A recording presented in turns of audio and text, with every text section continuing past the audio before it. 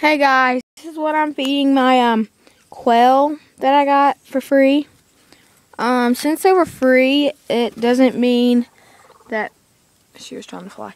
It doesn't mean that they are cheapies. He was actually he's a good friend of mine, and he had to pick one. And since I wanted his quail, he's like, you know what? I'm gonna keep the quail, or I'm going to give my friend the quail and keep his cat, because his cat was trying to get the quail. So he was the cat or the quail, and his dad recommended he keep the cat because the cat can kill the mice and stuff, and it's more playful than the quail. So he just decided to keep the quail. So what I'm feeding my quail is, okay, hold on, let me get a scoop.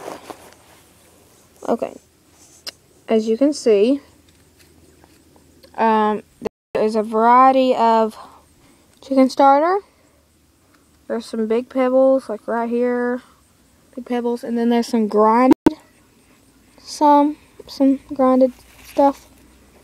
So what I had left over, my guineas, when I kept them in that cage over there, I fed them this kind of chicken starter, the bigger ones, and they eat both. They eat the leftover he gave me, that he gave me a cage for them. He kept them in the house, and I'm keeping them outside except in the winter.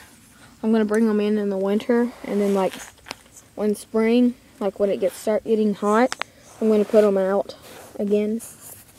So yeah, I'm feeding them chicken starter. It's really good in vitamins and protein. I can get 2 different kinds of chicken starter here. I can get like the mushed up corn and vitamins and protein, and I can get the starter, the bigger kind, with protein and vitamins and yeah, all kinds of stuff. My mallard just now pushed my pekin out of the pool. Yeah, but that's what I'm feeding them and such. They're doing really good on it. I was surprised how good they took to it, because like, here, let me put this camera right here. You can see the quails while I'm putting the food back in. I was surprised on how good they would take to their new feed. And there, see, she likes the food pretty good. So does the other female. So to give you guys, the ducks are playing and they're aggravating my video. Anyway, to give you guys a hint on what kind they are, I don't know if this is for every quail because I've never really raised quail, but these, they only lay in the summer. So yeah, and then it's like a, here, come here, I'm gonna grab you real quick. Easy, easy, easy. Whoa, whoa, whoa, whoa, whoa.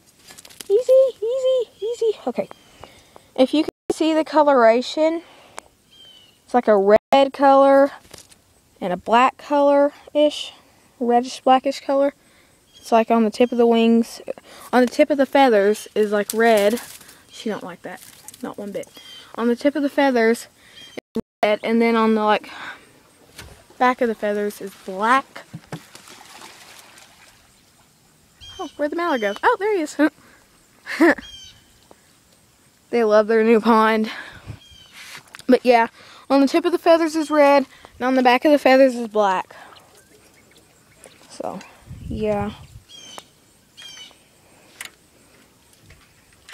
And this ain't gonna be their forever cage. It's just temporarily until we can build like a thing on the ground for them, since you can't keep them outside like ducks and chickens, because they'll go wild and they'll fly away, and also they'll die.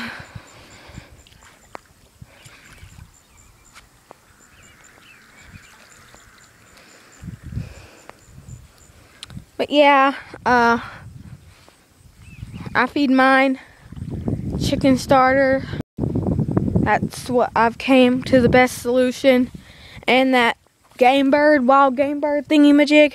I don't know what it's called. It's called Game Bird of Charlie's Web.